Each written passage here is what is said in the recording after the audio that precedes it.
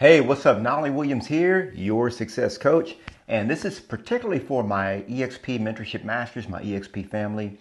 I've gotten a question, just got another question today from one of my Mentorship Masters about this pesky file or document that's requested in SkySlope called Agent Completion of File.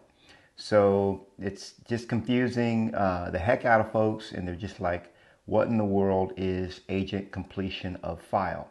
Now it does tell you here that it says attached from working docs, office docs, but that's still very confusing because you're like, okay, what is that?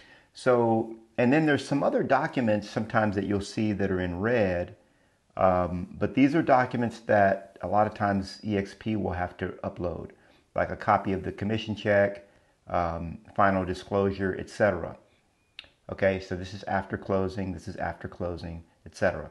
But let's go back to this, agent completion of file. So where do you find this document? You go to the main dashboard, click on the eXp logo up here, go to the main dashboard, and then in your lower right, as of this video, this is where it's at.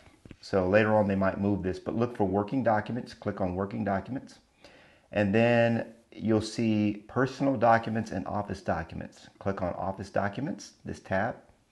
And then what you'll do is you'll go to the second page and you'll find that particular document, which is called right here, it's called Agent Completion of File. So click on that, you're going to download it.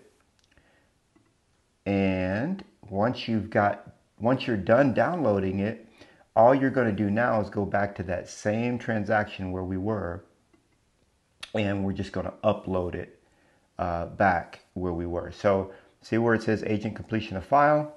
Now I'm just going to hit attach, and then I'm going to go ahead and upload that.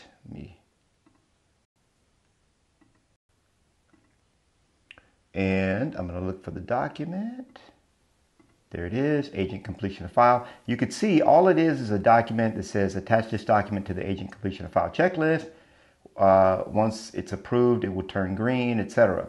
So essentially this is just a placeholder document, and what it's there for is it's just there to let your broker know that you're done with everything that you need to do with the file.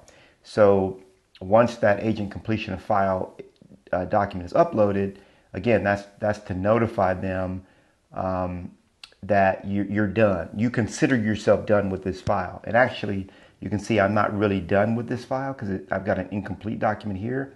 So they're going to flag me like, hey, you're not done. But I just wanted to do this video because I wanted to show you what that agent completion of file is and how to get it completed. All right, hope this has been helpful. God bless you.